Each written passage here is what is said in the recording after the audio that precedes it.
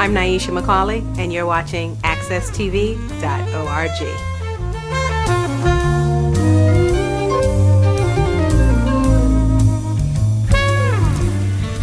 Welcome to the Grassroots Business Journal on AccessTV.org, where small business links to social media. I'm your host, Paul Wilusz, and my guest here this morning is Jacob Galloza from the Department of Economic and Community Development for the state of Connecticut. Welcome to the show. Thank you very much, Paul. It's a pleasure to be here this morning. Great. Can you tell us a little bit about just some basic background as to the agency that you're the executive director of? Sure. I am the executive director of business development within DECD, or Department of Economic and Community Development. And my area focuses essentially on business retention and growth. So what I mean by that is we're basically, in a nutshell, focused on keeping the jobs we have in Connecticut and adding to them. Okay. What aspects of the program are either different today than in previous administrations or previous times that you see have been more effective? Well, I would say that DECD certainly has been around for some time as a state agency. I think the level of activity over the last couple of years under the Malloy administration has really increased quite a bit. If you look at the number of new programs, and I know we're going to talk about some of the new programs shortly, but programs like Small Business Express. Okay. And you look at the funding of programs that have been around for some time, the increase in funding for those programs has been substantial. And so we, for example, in my area, are averaging over a business deal a day. Wow. Working with small businesses, but not only small businesses, also medium-sized and even larger companies. Can you tell our audience the definitions between small, medium, and maybe large business that they may not be associated with? Sure. And the definition of small business will vary by organization in many respects. For purposes of our program, small businesses generally fall into the category of 100 or fewer employees. Okay. When you're talking about other programs, federal programs, SBA programs, or at times they'll use 500 as a number. Okay. Or different surveys may use 250 as a number for sort of the cutoff. But for our programs, they're generally 100 or fewer employees, which still captures a lot of companies in Connecticut. What have you found since you've been executive director of this as far as your successes that you've seen?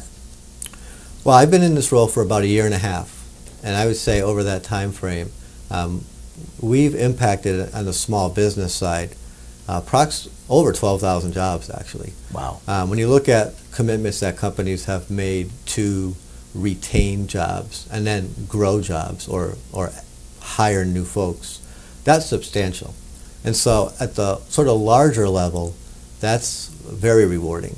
Okay. At the same time, there are also specific situations where companies will follow up after a deal and send sort of a personalized note, whether it's an email or a letter, basically thanking us for the support because it's made such a difference. So it's routine for us to get correspondence from a business owner who may have struggled to get funding for some period of time, came to us, and we were able to help them, let's say, with a matching grant or with a low-interest loan.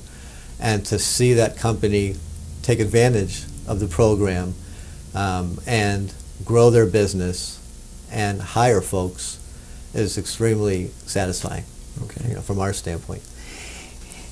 The state has been going through a process of businesses leaving. What have you done differently inside the agency to help retain and keep businesses here in the state? Well, I think part of it is just as basic as letting businesses know that we care about having them here.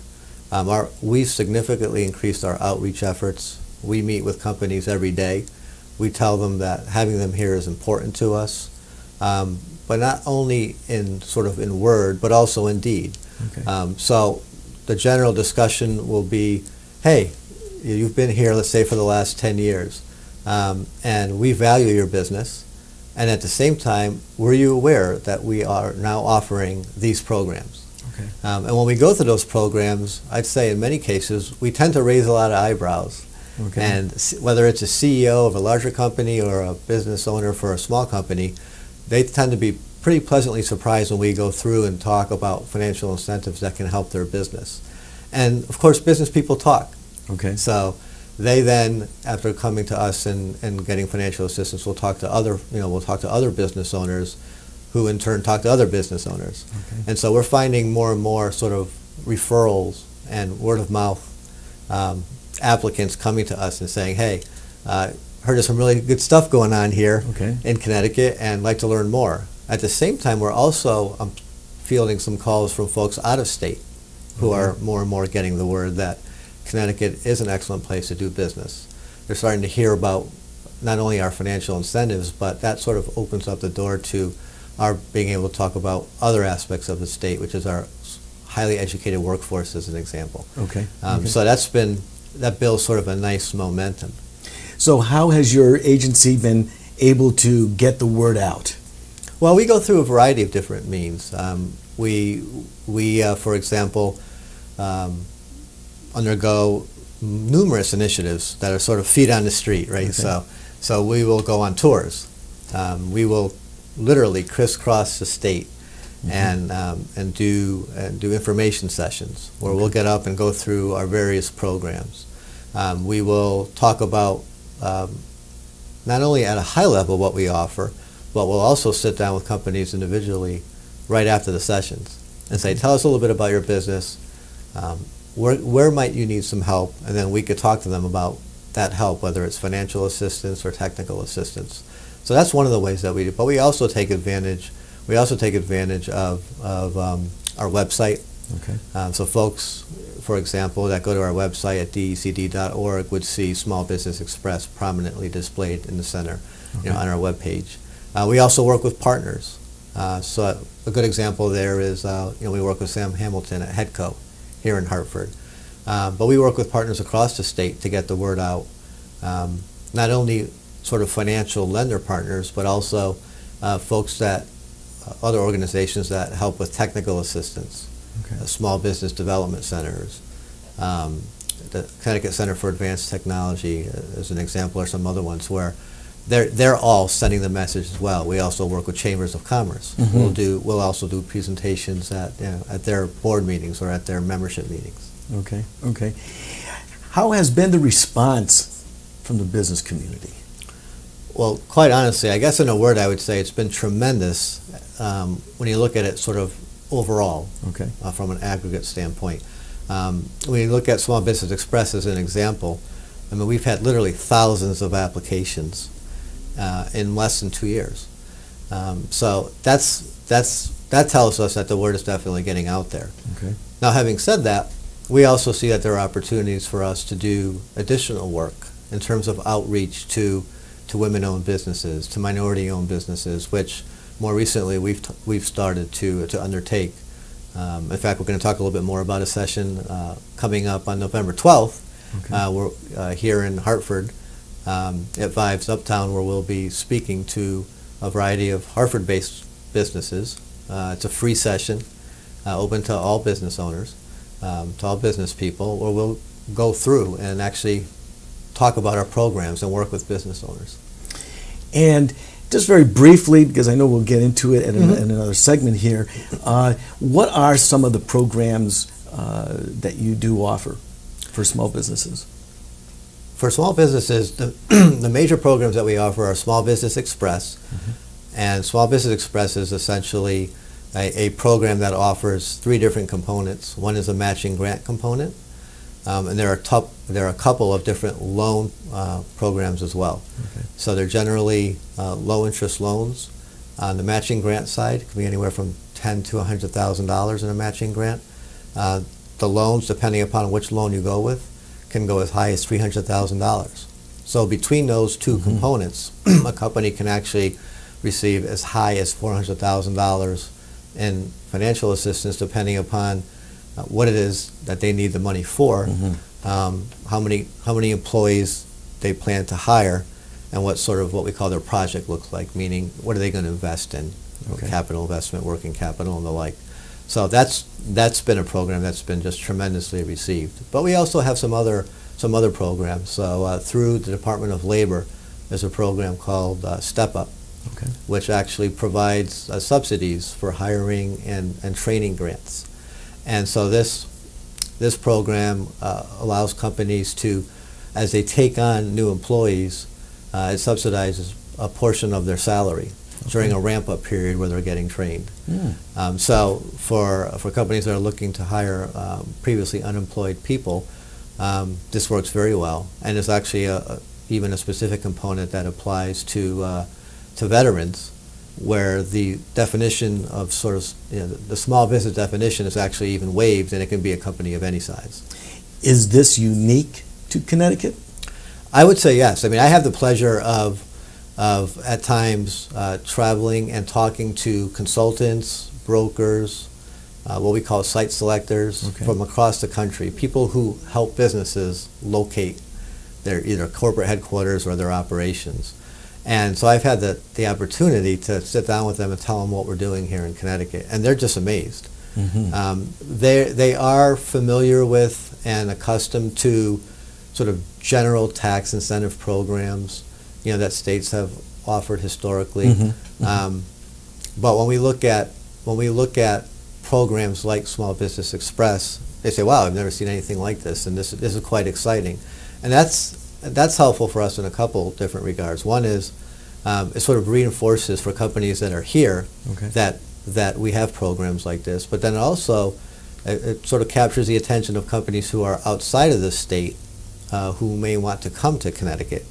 I've had the personal experience of working with some companies located outside our borders who are sort of considering Connecticut. They may have had some ties to Connecticut in the past, who are sort of considering it, but weren't thinking about it too seriously. And then we took them through, the types of packages that we have, and they're now on their way to coming to Connecticut. Some have actually already relocated. So that's been quite a success. Great. What has been the agency's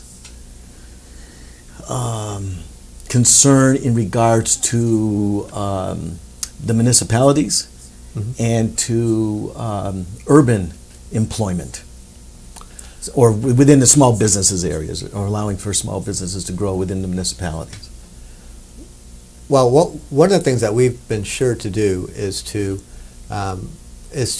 make sure that we offer the program throughout the state, right? So in many regards, we're working with municipal officials to promote the program to their area businesses. In fact, we've gone so far as to say to town officials, hey, look, if ever you have a group of folks that you think are interested in learning more about the program, give us a call and we'll be out there. Now, and sometimes as short as notice as a couple days, we've been out there conducting an informational session. So we see the municipalities as our partners. And so that's been very helpful. We've also made it a point, obviously, to make sure that we're covering places where the urban spots, where the population is higher, where you also tend to have higher minority populations. So, we've done a lot of deals in Hartford County, a lot of deals in Hartford specifically. We've been active in Bridgeport and Danbury and Waterbury and Stamford. But we haven't done it to the exclusion of the smaller towns. So we'll go out and visit with anyone that has a group of folks that want to learn more about the session. And in some cases, if it's been quiet in a certain part of the state, we'll even go a step further and say, hey, we want to come to your area and do an information session. Good. Well, once again, our time is up for today for this particular segment. My guest today has been Jacob Galloza, the Department of Economic and Community Development for the state of Connecticut. It's been a pleasure having you on the program. The pleasure's all mine. Very good. And again, those who are interested in making comments, please, you can email me at pcwillis@gmail.com or call me at 860-490-8856. Again, until next time, let's keep the talk about business. This has been Paul Wilusz, your host for Grassroots Business Journal, accesstv.org. Have a good day.